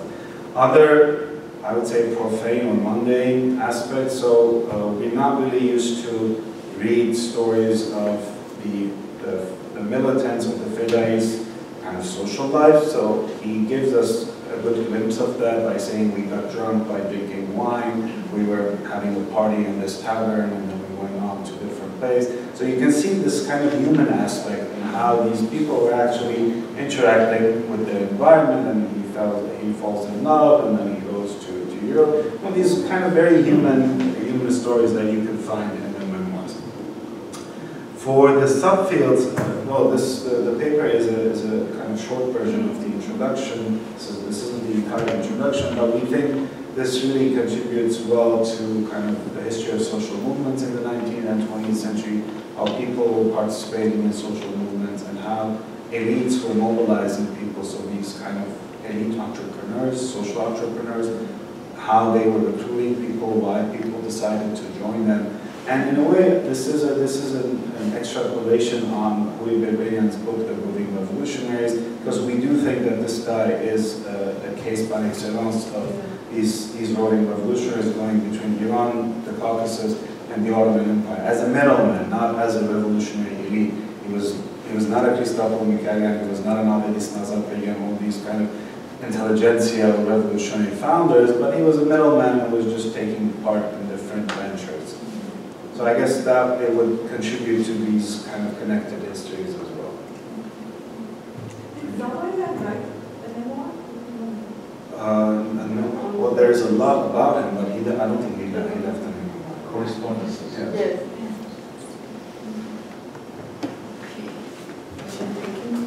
Questions? Oh, just sorry, yeah. Should I come out? Just let me ask a question before Ben goes this time, because otherwise he's just going to take mine. Mine's for Nora. This is for Nora. I thought your paper was great, and I think it's really promising the direction you're going in. I think that I'm not super well read on Western Armenian literary criticism, but from what I know, I think you're absolutely right that the provincial writers are much more neglected in favor of the Bolshoi writers that you mentioned. I also thought your point that about the short story being like a natural form to turn to because of the tradition of Hekyat and Zeruits and Arabs was really nice, and that would be worth like developing more. One thing that struck me in these two examples of like the travel towards the light that you might bring up as another way to contrast how provincial writers dealt with a similar theme as opposed to Constantinople writers is you might look at that poem of Tamil Varujan, I think it's called Luisa, from Hetonosirke, where it's about like, there's like the repeating line, yes, Gertam Tabiach Pura Luisin.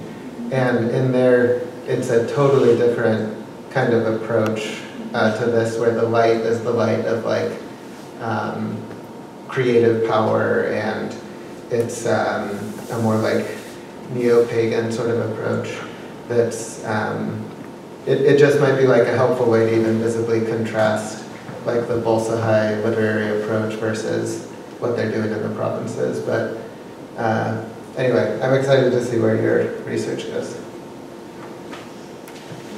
Thank you. Nora, did you have something to say in response, or?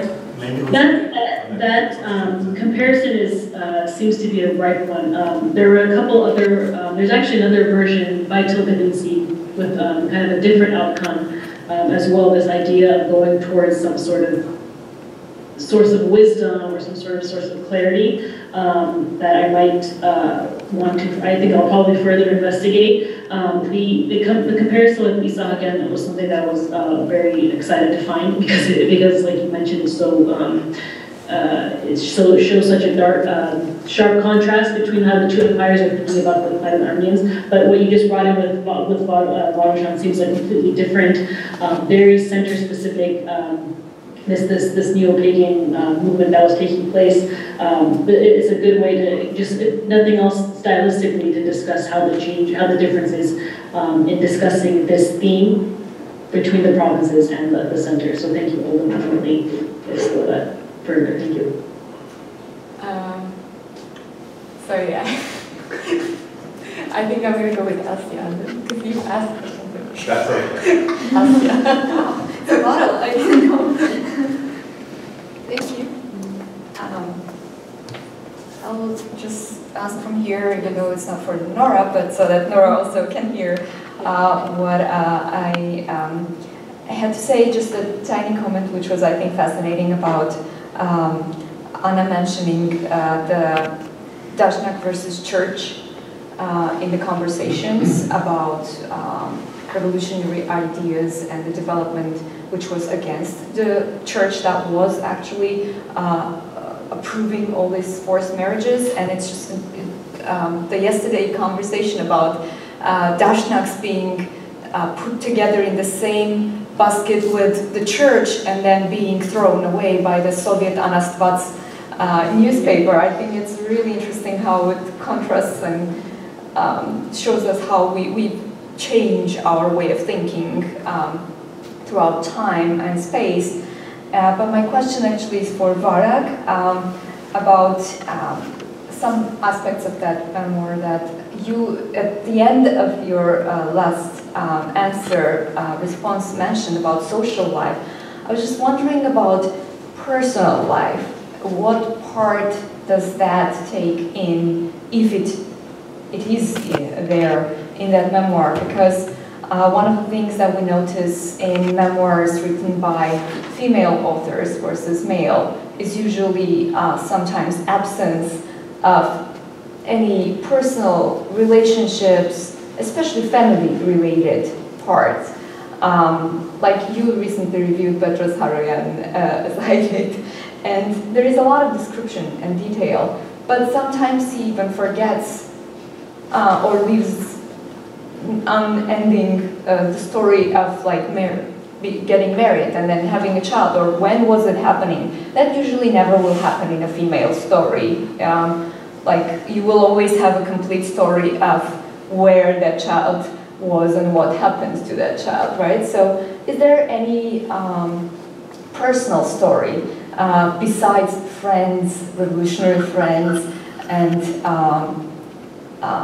more male-dominated stories when it comes to social part of the memoir? Thank you. Well, should I respond now? Yeah. Thank you for the question, Asya. Well, by social life, I also meant personal life in the sense that the memoir is, or at least we divided into two major parts. So after 1907, he has a short section, not very short, on his life in the United States, his family relations. So we didn't really include that in this work because it kind of leaves out his revolutionary activism, which is a major focus of the first. You are the first. So yeah, I should tell them. But even in the first section, there are some stories of his kind of family in Trabzon, where he was educated, why he was sent to Venice, the role his uncle played, the local priest, how his connection was to the local grocer, how he used these relations later on in his life to actually get a passport so that he can go to Batumi. So all these kinds of personal relations do come out in the text very clearly. Because the entire story is pretty much constructed on these personal relationships, because we are following his footsteps from one place to another, and in every locality or in every place he go to, sometimes he has friends, sometimes he has cousins, distant relatives who actually help him in one way or another. I mean, since you said a very male-dominated kind of narrative, sometimes he has episodes where he goes to European, let's say, cities, or on the train he sees a European girl, he kind of likes her, but then they kind of part ways. In an Armenian village, there's an Armenian woman who he thinks likes him, and then he has to go do his revolutionary work, so he cannot really spend time with the woman. So all these kind of very human and very kind of personal stories are included in the memoirs. And you are going to include it? Yeah. Okay. So we stop when he actually goes to the United States, that's it, in 1907, because he doesn't come back, and then he actually lives the rest of his life in the United States. I mean, he is expelled from the party, but he found something in 1921 that he donated money for the Borderlands trial, and then in 1951 when he passed away, there's Malchus who's writing a eulogy about him. But there's like a very short announcement that one of our veteran militants, Boghos, Shadig, passed away on this day. Thank you. I think we'll go for 5 more minutes, so Mark and Bedros can ask. All right, sure. Can I have a few questions? Go up and ask. Go up and ask some more. Are you sure? Yeah. Just do it. Thank you. I'll take my question.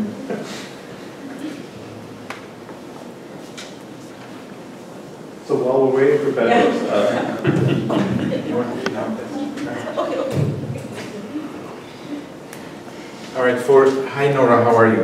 Nora, a quick question regarding, you mean Borderland, it's a study itself, it's a field of study itself. Americans have developed this field of border studies, borderline studies, you know, so that's something that we need to, our department, for example, is really big into borderland studies. It's a field step. I always say, read something that's not in your field to understand how can it contribute to your field. That's one comment.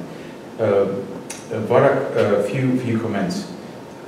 I hope you discuss in your introduction regarding the idealists and realists, because in the end of the day, idealists are sitting in Tiflis and dreaming about Western Armenia, and whereas the people on the ground have a different view of what's happening. I mean, And then, and at the end of the day, Shadig was doing the dirty work, quote unquote, clean work, whatever you want to say, the dirty work. And to that extent, he's much more aware about the real condition on the ground. For example, after 1908, many revolutionaries say we're not giving up the weapons, you know, and people from Geneva, and, you know, and saying no, this is a new beginning, etc. But people on the ground know the reality. This is one. Second thing, I think there needs to be a discussion here about memoirs. I mean, when a memoir studies itself as a field, so how are you going to contribute to that? I mean, I understand that you're looking at it from a historical perspective, but there needs to be a memoir from a memoir studies perspective. How does this contribute? I mean, you sent an ego, what did you say, ego document? And I mean, memoir studies today within Armenian studies, it's very marginal. And we have 400 unpublished memoirs at the Armenian Genocide Museum, for example, unpublished memoirs, not hundreds outside. And the third and the last comment would be about your, I'm not going to use the word massacring the memoirs, but you restructuring the memoir. Is that an ethical thing to do when it comes to someone who has written a memoir and you are, this is similar to the same case, for example, Kani Panyan's book, Goodbye Antura. This is an abridged and repolished and polished version which is aimed to deliver something much more clearer to the. So is this authentic? Is this honest way of doing? I'm not saying you're dishonest, but is this? Are you really, you know? Are you really being honest to the real words and real structure of the memoir itself? And finally, last but not least, Anna, about the periodization of the Khmoratip periodization, you see major shifts in both terms of argument about feminism, about women's rights, in the pre-revolution period and post-revolution period, and even afterwards. So. It was short. Let's get Mark's question as well. Sure. I think everybody can hear me. I'm loud, but maybe Nora can't. Nora, these were all great papers, as in fact have all the papers been. But VARAK question about the memoirs and their underuse or lack of use by historians for the most part. You talked about some of the possible reasons for that. I would add probably another reason, and that is that because so much of the discussion has been structured by denial, the existence of revolutionary memoirs has been used, of course, as evidence of the justification for the genocide that didn't occur, if you follow my twisted reasoning. So we're now hopefully at a point, not past denial, but where these memoirs can be incorporated into the scholarship in a more responsible and comprehensive way. And Nora, I don't know about if there is any literature on these provincial writers to speak of in Armenian. There certainly isn't much, as you say, in English. Peter Cowie has written a little bit, maybe Peripheral in French. But they're provincial writers, but they were published, at least some of their work was published in Constantinople, of course. So how were they, and Izmir, yeah, right. So how were they read and discussed in their own time out of the provinces, in the capitals and intellectual centers? And Anna, I'm sorry you served us raw food, but I like crema, so thank you.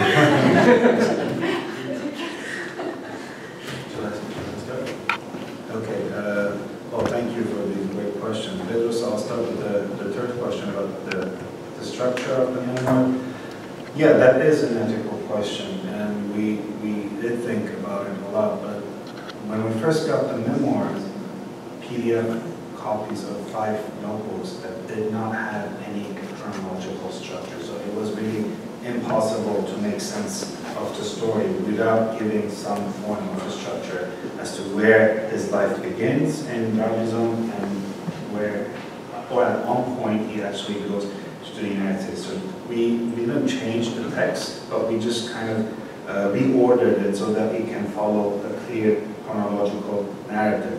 And this actually pushes me to think that this was not intended for publication. Probably he just wrote down for himself or for his family. Otherwise, I would assume that he would have structured it in a more comprehensive, chronologically comprehensive narrative. So in each volume, first draft, many times people then recombine them. I mean, this is all we have, so we don't know much about the conditions of its Even each volume does not follow chronological order. No. So it's messed up the whole. Yeah, so even in the same notebook, he makes kind of flashbacks and references to an earlier period. For example, when he's discussing something in the early 1900s, he goes back, devotes a few pages to what he was doing in Marseille in 1896. So you just have to follow this very, very kind of messy chronology. Otherwise, you wouldn't really understand what he's saying. So we just had to give some kind of chronology to this matter. Did you preserve that order though? Do you know what his kind of stream of consciousness was? That's good. Well, we don't preserve it because we start with his childhood. I mean, the 10 chapters that we divided is basically how we structured the narrative. Yes.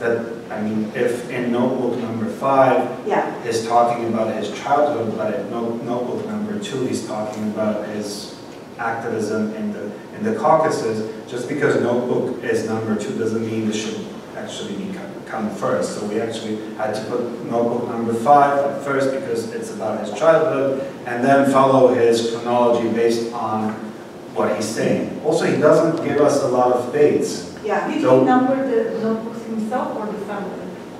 I think we need to understand from the family how this was put together. Like what was their intervention through the categorization? Well, that was for Bolshevik problems.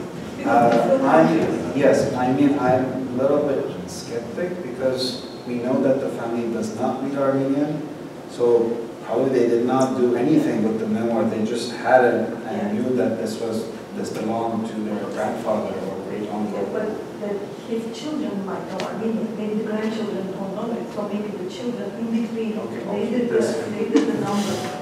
But the notebooks exist as they are in their stream of consciousness order. Is that correct? You didn't know. We don't know. Oh, we don't. I don't remember. I need to check the PDF volumes. So I'll do after this. But yeah, we just had to give some form of chronology to the entire memoirs. And that's what you publish the Armenian tours. We will publish it. But in the original category. You know, in the way we structure it. But in Armenian. Will the reader be able to tell where a particular passage came from in the narrative, in the notebooks, or are you effacing that information? Because that is really... At least an appendix or something that can give what the original order was. I mean, the reader will not see the original. He or she will read the translated version. But in like an appendix, you could have marked by sections, how you move things around, so people could know what it was. Dare I say that's fairly standard to what people I mean, but the thing is, there is no chronology in the notebook. I mean, the question is like, are you publishing from an academic audience? You're putting all the emphasis on chronology, but we don't know that was what was important to him. Like, he wasn't necessarily writing a history or a chronology. He was writing like thoughts and memories, perhaps, personal things as they came. I don't know, I think that it's not necessarily, it doesn't seem like it's necessarily the right approach to put all the emphasis on chronology. I mean, we do tell in the longer introduction that this is how we structured the narrative. This is not how the author actually wrote the text. So we are clear on that, saying that he just writes as he thinks. He writes what he thinks is important, but he doesn't really follow any narrative. So in that case, you need to put your surname on the book, on the cover of the book. I mean, we'll say it's the memoirs written by this person, Shadig, and we're just editing the memoirs and trying to put it in a larger context. I think the solution is easy. Put the original text in the appendix, as they say, and then maybe in the footnotes, the paragraphs, it was taken from volume 1. keep your structure. So the entire no, just have a numbering system for the sections. Like, I don't know how many there are. Are there 100 sections that you reshuffle? Maybe there's 50. You could have them numbered. And then in some way in the appendix, like, here's the original order of these. And so the person at least could reconstruct themselves what came after what in the original. Yes. Otherwise, that's totally lost. And that could be important for present and unforeseen reasons. You know, maybe people want to do a study on how someone's life was remembered, how trauma influenced like memory or things like that. I guess this connects to those questions about the perspectives on the memoir studies kind of field. And I think here the value lies that we're just trying to understand the idiosyncrasies of this person as he is remembering his revolutionary past in a post-genocidal context. What he omits from his narrative and what he thinks is important to remember. And I think this also relates to Mark's question about denialism and the usage of memoirs, because all the memoirs that are published, or several of these memoirs, were published because someone thought they are worth publishing because they are important in X, Y, or Z. So I guess this also tells how the Armenian historiography is shaped by these memoirs and how some other memoirs are left out because, as I said, they're not very coherent in terms of fitting well with the overall narrative of the Armenian revolutionary movement. So I personally don't think you would find any published memoirs where one person would tell Simon Zavaryan that you should be a farmer instead of a revolutionary. This doesn't really fit well with the overall narrative. But VARAK, the point is that the voice of the writer should be kept and respected. That's the whole thing here. As if when even he's passing along different phases in his writing, that's important from the perspective of the analyzer, from the analysis perspective, as to why, you know, memory studies, for example, that's very important, I think. So if you ask me, I think the best way to avoid this, keep your thing, but put the original in the end, or put an appendix and say that this was taken. So in the future, people would go and say, you know, you restructured the whole thing, but then you can say, you know, we need to restructure. This is the flow of the whole memoirs, the 5 volumes, and we just restructure it, and this is the original. So I don't know if the original can be printed. It should be printed, if you ask me. As even a copy, you know, as a copy of the original, or translated, or put online. Yeah. I was thinking about like the very original, the newspapers themselves in his handwriting can be maybe on NAASR site or something. So you just that's another way. Yeah. Online. I mean, that should be the family's decision if they publish the original notebooks. Because the translation is already around 300 pages, so if we're going to put the original as well, that would be a very thick book. People should have access, if you're publishing the book, I think people should have access to it.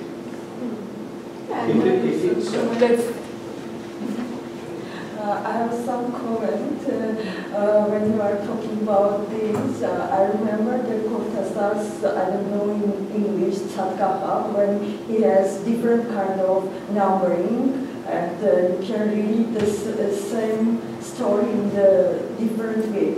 So you can do 2 numbering of the pages. Well, now that you said it, I'm just thinking, we do have a numbering in the text for our purposes to see where this passage actually is in the actual notebook. But I'm not sure we'll publish that as well. That's something that the editor should decide as well. But I'll take every one of your comments. It's a consideration. Both are important, and it sounds like you did a lot of hard work to do what you did, and I just think it could be generative to look at both together, right? So it's like a chronology is important, and he didn't provide that, and you've done work to do that. But if you can even have a link to the original text, so someone can go, you don't have to do all that extra work, but to think about how these two speak to each other, and the difference in narrative, and what that tells you, and really what that gap tells you, it's really powerful. So there's just an opportunity. Nora might want to say something. Oh, Nora? Yes. Yes. in response to, okay. And I think this will be the final because we've gone 30 minutes over on this panel, so I'll give you the last word. Just a quick response as for how these pieces were actually discussed in the center. You can kind of see that it slowly becomes more interesting in the center with pieces, like I mentioned, the Tilde piece was published in Istanbul, and you'll slowly start seeing, for example, Melkon Kürtcan publishes a series of articles in, I think it was Masis, at the behest of, at the request of Armenian to discuss how the Bantuks experience going from the provinces to the center. So he publishes a series of short stories. So there's clearly a growing interest in what these people are experiencing, at least specifically that migration going from the periphery, the borders, the provinces to the center. As for what the responses were, the specific responses, I haven't really explored that yet, but there is definitely I don't know exactly what I would say the cutoff point was, but you do slowly see interest in these regions that were neglected in these periodicals in the center that were not discussed, that they slowly begin to be discussed, and that also kind of leads into that discussion of, Melkon Kürtcan was from the provinces, but he spent a lot of time in the center, and he's writing about the experience of the Bantu from the provinces. So would I consider him a provincial writer? I'm not sure, but that's a great question. I'll again also have to figure out how to incorporate it into my final paper. Okay, thank you. Topic that is honestly very dear to my work, but I'm not going to say everything. Maybe I can speak to everybody individually because we have gone over time. I think maybe we'll have a 15-minute break and then do the concluding session. Is that Zobinar, yes? Quarter at 6 we have to be at Alma. Okay. So we have to move from here 5:40 until Uber comes. So make it like a 10-minute break now. 10 Yeah. minutes? Okay.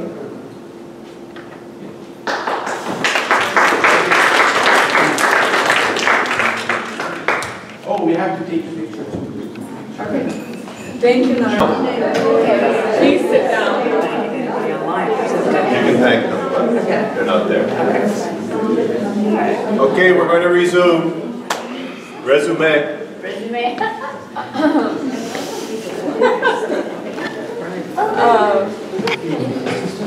Petros. Friends, countrymen. Yes, on the meeting. Romans. That shows my influence. Should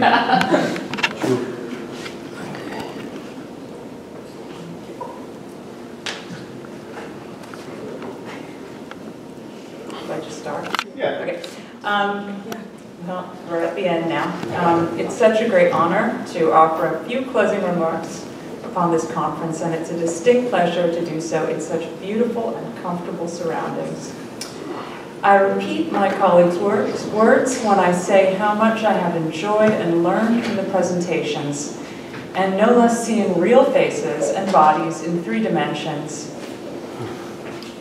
I want to thank Petros and Mark for their superb leadership, NAASR for its unflagging hospitality. I want to thank Zobinar and Chris for a truly inspiring and inspired conceptualization, and the speakers for their individual contributions. Each panel offered something important to share and to learn from. The first panel yesterday considered 4 very different forms of writing: the poetics of medieval manuscripts, Russian imperial periodicals and their accounts of refugees from the Armenian genocide, Armenian atheist publications, and finally, the banners and posters of the Karabakh movement. These talks clearly show the agency of literary and visual forms, not just as reflections of reality, but as actors in the making of reality. The second panel this morning focused on questions of identity, beginning with the late antique period, in a talk which asked, how did history writing reveal Armenia's relation to the world and what it meant to be Armenian? And we then fast forwarded to the period of the Ottoman and British Mandate Jerusalem to consider approaches to the history of photography and the role of Armenians within it. And the last paper focused on the role of the sacred object in the making of Armenian identity during and after the genocide. The third panel drew together three very different perspectives on Armenian literary forms, from the fascinating world of Hmayils to the voice of the everyday, as gleaned through the diary of Yeremia Komurjan, and finally with the extraordinary TL map and its relations to European prototypes. In each case, we were provided original and innovative perspectives on known literary forms. The final panel asked if the provinces could speak, and I think we saw very well what the answer was. Each paper attuned us to the voices of the provinces through a range of texts and textual genres. The short stories produced by rural Armenians of the eastern provinces, the gender-based issues related to women through the Khmoratip press, and finally through the memoirs of the ARF revolutionary Boghos Shadig. Thus the speakers took us from late antiquity to the modern period, from Artsakh to Jerusalem, and from Constantinople to the eastern provinces. They looked at the epic and the everyday. They brought to light modest objects and lesser-known genres. They gave voice to the subaltern, presented regional and micro-histories, and told history as from below. This conference thus reflects and embodies an important change in the way we approach history, literature, and culture, and demonstrates the present and powerful engagement of Armenian studies with a whole range of other fields and approaches. And I was struck myself by the combination of rigor and traditional analysis with innovative questions, methods, and conclusions. So please join me in thanking everyone here for a wonderful conference and other people who aren't here. I think now there's time for a general discussion. Yes, I guess if there are any questions